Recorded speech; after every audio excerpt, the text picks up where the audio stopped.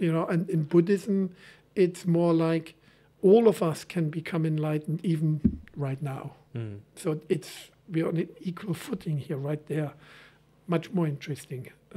So the philosophy, and they talk a lot about consciousness. So they have eye consciousness, smell, mouth, so these 5 senses, and then they have the mental consciousness, which is about thinking, like mental, just thinking about stuff, science.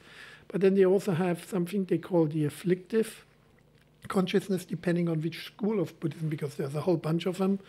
And that's kind of like a form of consciousness that we use to find our way around this reality. Like we label this as a camera, we label this as a microphone, this is a coffee. But if I take this apart, then if I put flowers in it, then it's not a coffee cup anymore. And the same thing is suddenly a vase. But it's the same thing. Yeah. Or if I take it apart, it becomes plastic. If I take that apart, it becomes atoms.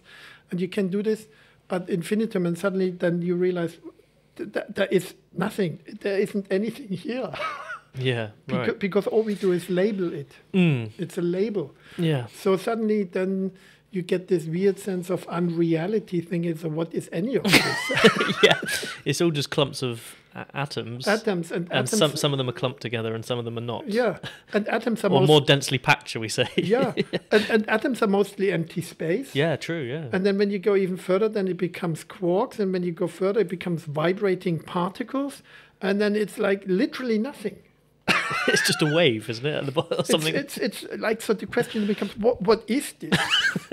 So that's why they call it this afflictive consciousness, because what it does, it labels things so we can find our way around reality, because it is still real, even though logically we realize that maybe it's not even anything.